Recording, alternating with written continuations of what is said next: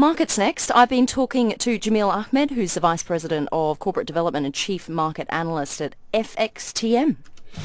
Can't get enough of Dubai Eye? Get much more at DubaiEye1038.com. Thank you very much for having me, guys. It's always a pleasure. Okay, so local markets, more positivity in the air today. The Dubai financial market concluded around 0.8% higher, and the Abu Dhabi exchange market is 1.4% higher at the time of closure. Okay, so basically higher oil prices are driving sentiment. The price of U.S. crude oil is now approached 10-month highs, and this could be very positive because on a weekly trading basis, if this oil market closes above $51 at the end of this week, this could encourage a further buying sentiment, which of course would be positive towards the local economy.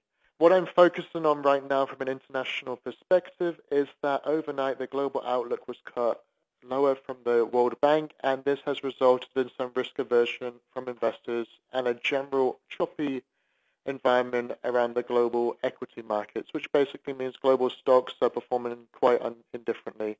There's ongoing concerns over the global economy. Oil prices, although higher, are still a little depressed.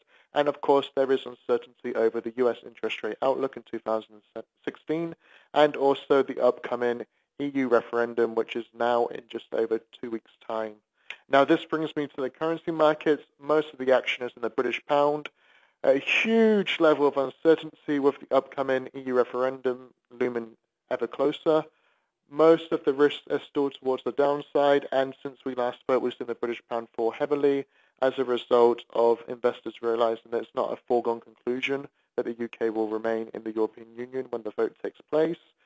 Dollar is trading with some fragility once again following a very unexpectedly weak US non-farm payroll report on Friday, and due to the risk aversion in the markets, investors are still looking a little bit more attractive towards the Japanese yen.